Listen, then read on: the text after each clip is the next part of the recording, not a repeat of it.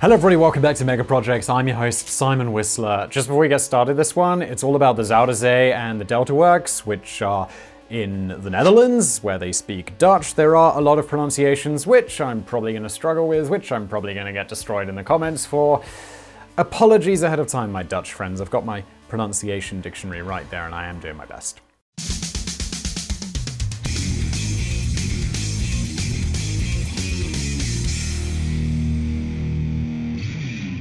Holland, the home to windmills, clogs, and the kind of cafes where you're not necessarily looking for a coffee, is also home to one of the 7 wonders of the modern world, according to the American Society of Civil Engineers.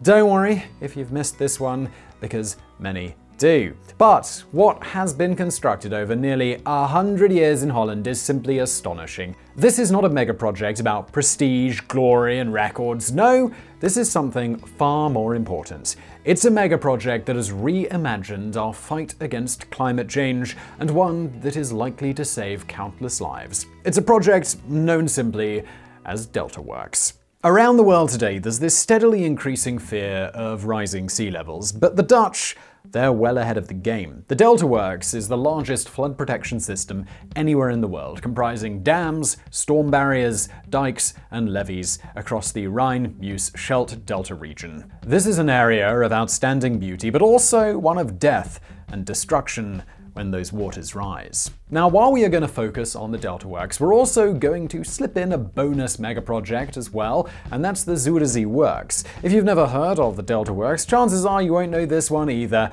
but it's your lucky day. 2 mega projects, price of 1, and that price is free, because you're watching this on YouTube. Thank you for watching the ads.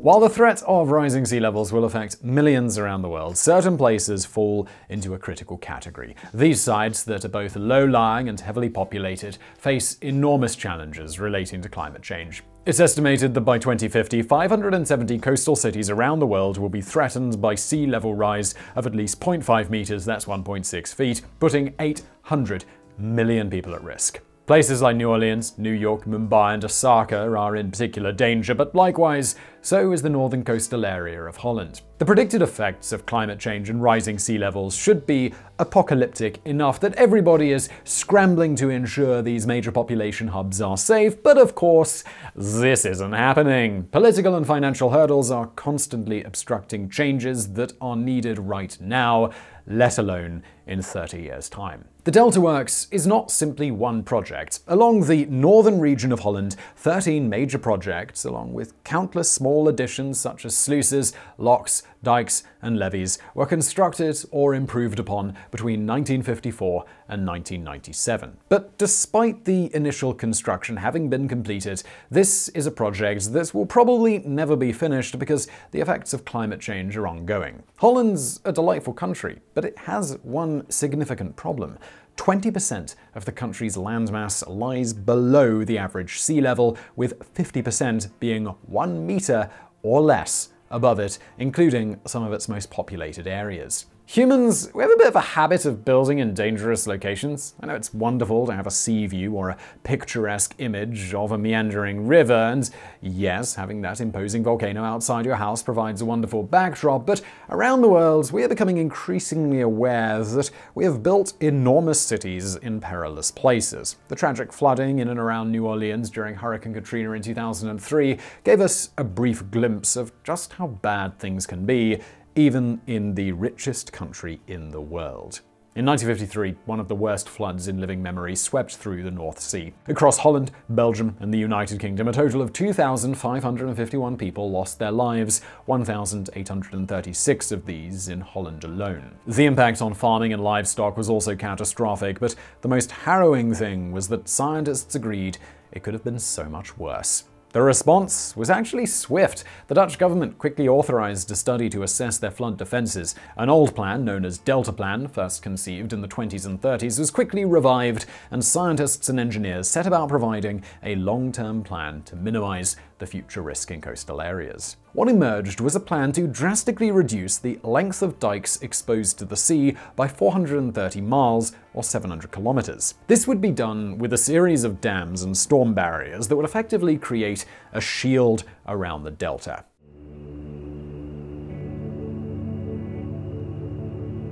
Okay, we're gonna jump back in time quickly, because before we even come to the Delta Works, we have to look at the Zuiderzee Works first.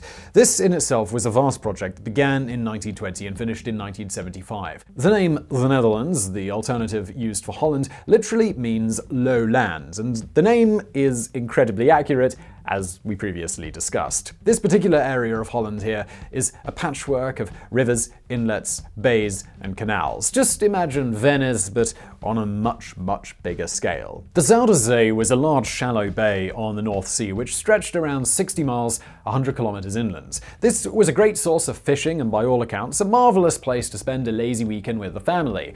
However, it was also murderous. During the most serious storms, the dikes on the Zuiderzee would regularly fail, flooding the area nearby.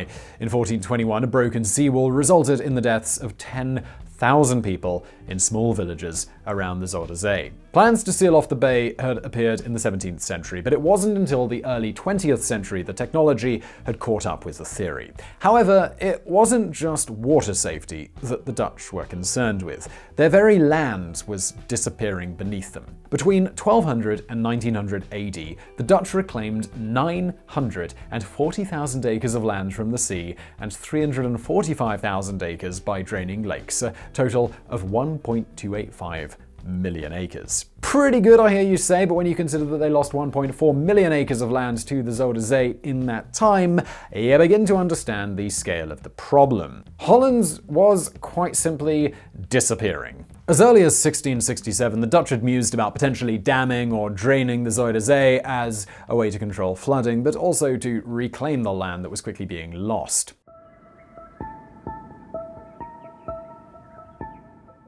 In 1916, yet another fierce storm tore through the area, killing 19 people. As they say, this was the straw that broke the camel's back. On the 14th of June 1918, the Zuiderzee Act was passed into law, composed of 3 key objectives. 1. Protecting the area from the effects of the North Sea. 2. Increasing the food supply and cultivating new agricultural lands. And 3. Improving water management by creating a freshwater lake instead of the saltwater bay before it. The first step of this project was the Afsluitdijk, enclosed dam stretching at 20 miles, 32 kilometers from Den Oever on Wieringen to Zurich in Friesland, and completed between 1927 and 1932. In total, 23 million cubic meters of sand and 13.5 million cubic meters of till were used in construction, and between 4,000 and 5,000 people were employed, alleviating at least some of the high unemployment felt during the Great Depression. Today, the dam would have cost the equivalent of around 700 million euros, and it also created a brand new lake. The process of reclaiming lands, as you might expect, is not particularly easy.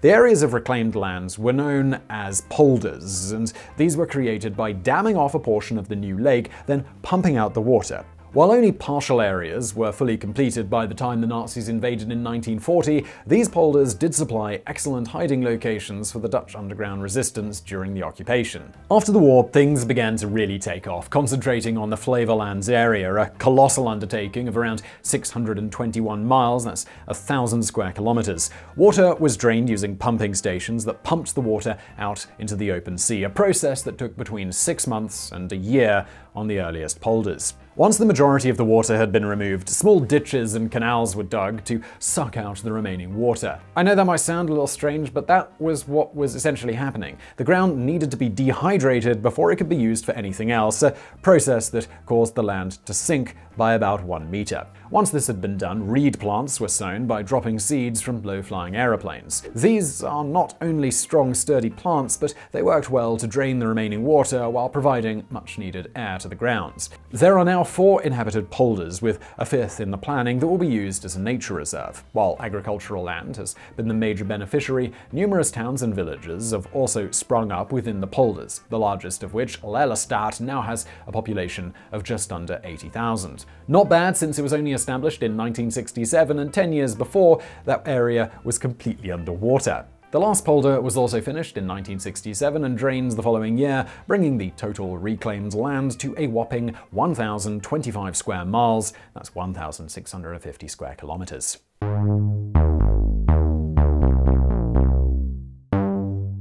Now, of course, this means that the Zuiderzee Works and the Delta Works overlapped with each other, which only adds to the scale of the entire undertaking. The first stage of this mammoth project, known as Delta Works, began in 1954 with the building of the, and I apologize again, Dutch people, Stormvloedkering Hollandse IJssel flood barrier near Krimpen aan de IJssel, an area that had been partially affected during the 1953 flood. Even with my pronunciation dictionary, Dutch is very difficult.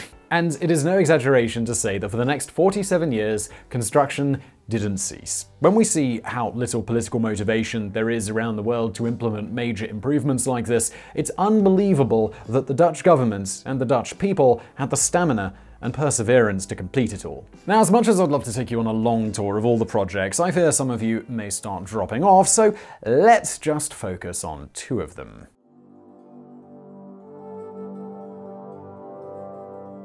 The Ulster Scheerdekering is the big boy of the Delta Works and its most iconic site. The 5.6-mile, 9-kilometer dam stretching from the island of Schouwen-Duiveland and Noord-Beveland was not only the largest addition to the project, but also the most expensive at 2.8 billion euros.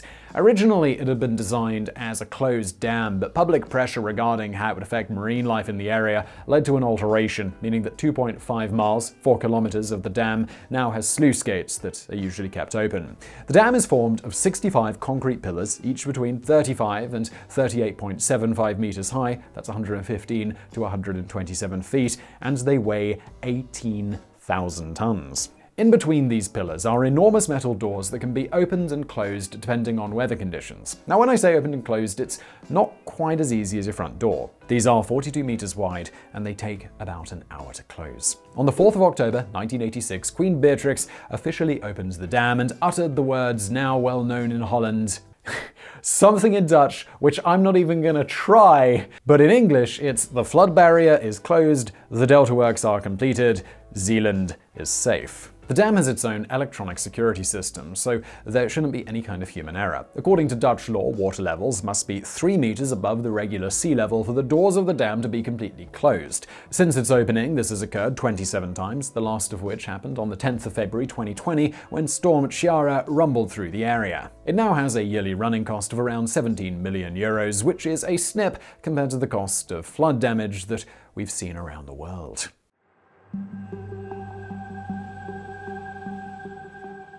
The second project we're going to look at is very different. Maaslandkering is a storm surge barrier and is currently one of the largest moving structures on Earth. As I mentioned earlier, there are now significant population centers around the world that are at high risk of rising sea levels. Rotterdam, with its population of 650,000 inhabitants and lying exactly 0 meters above sea level, is just such a place. Initial plans for this area were to reinforce existing dikes. However, by the 1980s, it became clear that not only would it take the best part of 30 years to complete, but it would also involve destroying parts of historic Rotterdam. A new idea was needed. At the time, Rotterdam was the busiest port in the world, so to keep shipping lanes open, whatever was built across the waterway would need to be movable. What we see today are 2 floating gates on either bank, each with a 22-meter high, 72 feet, and 210 meters, 689 feet long steel gate. Each gate then has a set of steel trusses that extend further back in a V shape and act as beams to support and strengthen the whole structure. They are designed in such a way that all of the pressure from the water is transferred to a single joint at the rear, which acts like a ball and socket joint, very similar to what we have in the human hip.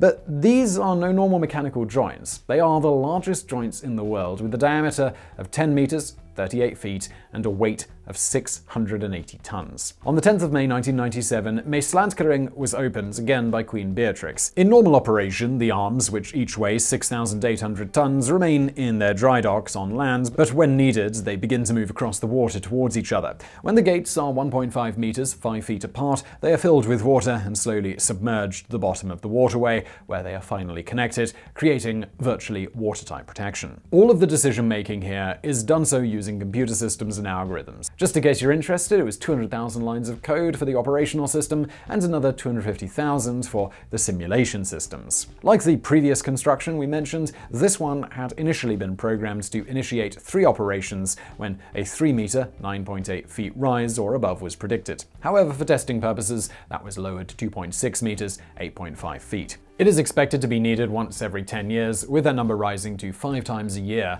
by 2050. In the first 10 years of operation, the Mast Landkering did not need to be closed once. But on the 8th of November 2007, alarm bells began ringing across the region. For the first time, the colossal DeltaWorks protection system whirled into full operation, with all the storm barriers and dams closing together to protect the Dutch coast. And it totally worked.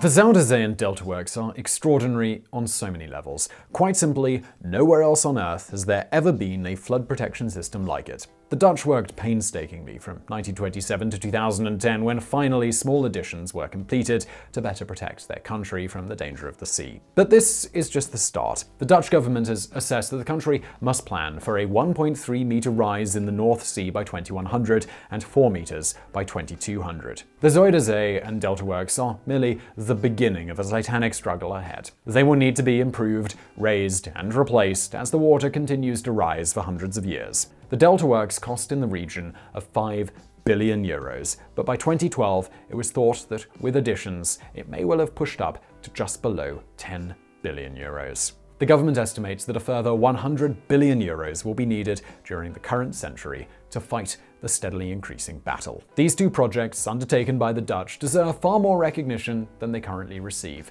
But we live in a world of short-termism. We build glorious monuments of human achievements, but frankly, who cares how tall we can build or how fast we can travel through the skies when vast swaths of our world will be underwater? What the Dutch have built most likely won't work for everybody, but they have set a precedent that we should all be following. Maybe by 2050, what has happened in Holland will be the envy of the world.